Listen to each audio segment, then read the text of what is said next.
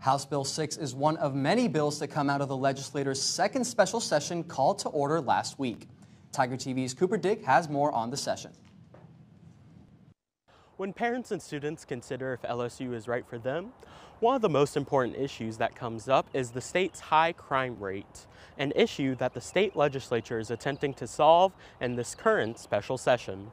You know, you've seen since the beginning of our academic year in August, attacks on campus, shootings all around campus, all up and down, southern Baton Rouge, where LSU is and where a majority of the students reside.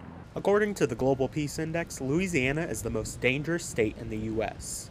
And with the cities of Shreveport, New Orleans, and Baton Rouge regularly rated among the 10 most dangerous cities in the U.S., Governor Jeff Landry and the state legislature is attempting to pass new legislation to make the state safer and to help drive the tourism economy.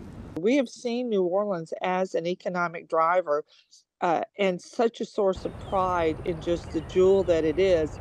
And I believe this crime session, I don't know if it will affect every segment of economic development, but I know it surely will affect the tourism segment of economic development.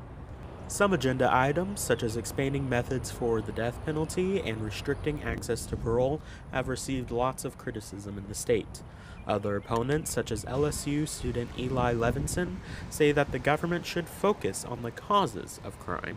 Well, crime sort of ebbs and flows. I don't know if you can really pinpoint many, certain reasons, and I think a better way to address it is to go after the root causes, trying to address poverty, income inequality,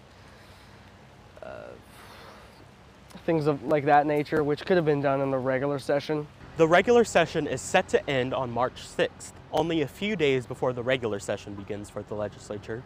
You can find out more about the bills being passed and the session on the Louisiana Legislature's website. For Tiger TV, I'm Cooper Dick.